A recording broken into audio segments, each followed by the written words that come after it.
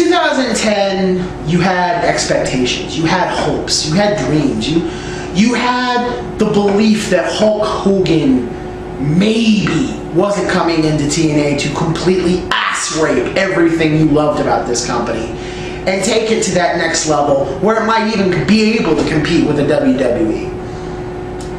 And you spent all of 2010 watching as Eric Bischoff and Hulk Hogan ass raped everything that was great about TNA and made it almost impossible for TNA to ever be taken seriously as competition to anyone, let alone WWE. 2011, you didn't really have that. 2011, you pretty much knew going in you were fucked.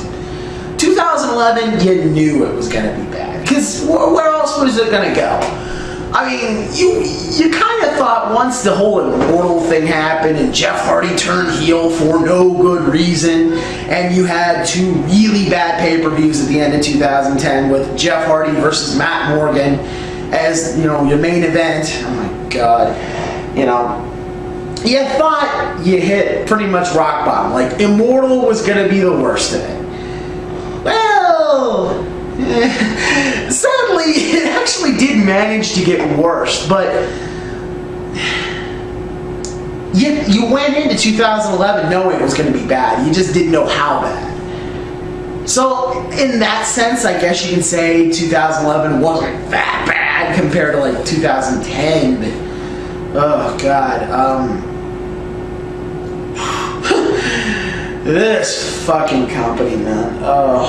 Where to begin? I guess you begin with the main event Mafia. You begin with, they are coming to destroy Immortal and take TNA back. And they basically went out of their way to say it was the main event. They even brought back Scott Steiner to just hammer the point home. Yep, it's the main event Mafia. Tune in February 3rd.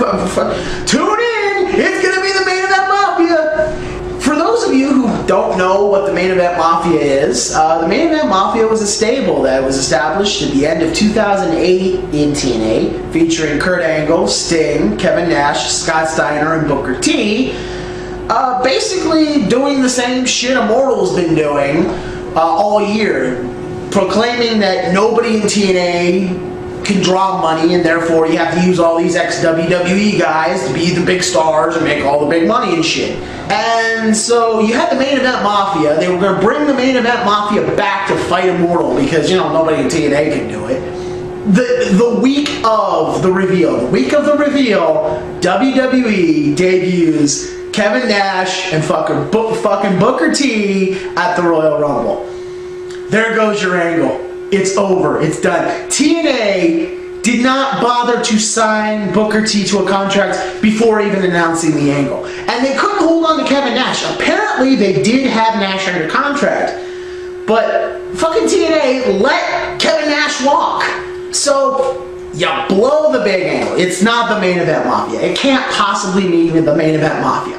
So TNA, instead of just admitting they fucked up, they put out a video. And they basically go with the excuse, oh, well, we never actually said it was going to be the main event Mafia.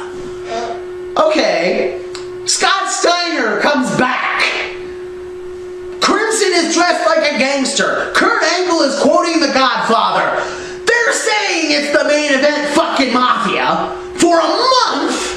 And then, you know, Booker T and Kevin Nash show up at the Royal Rumble. Oh, well, you never actually said it was the main event Mafia. You don't know who it really is, Smart Marks. Fuck you. That's all it was. So they put out the fuck you video to the Smart Marks, because that's what TNA does. And then Impact airs, and it turns out fortune is they. And this leads a lot of people to believe, for some reason, Sting's not with TNA anymore.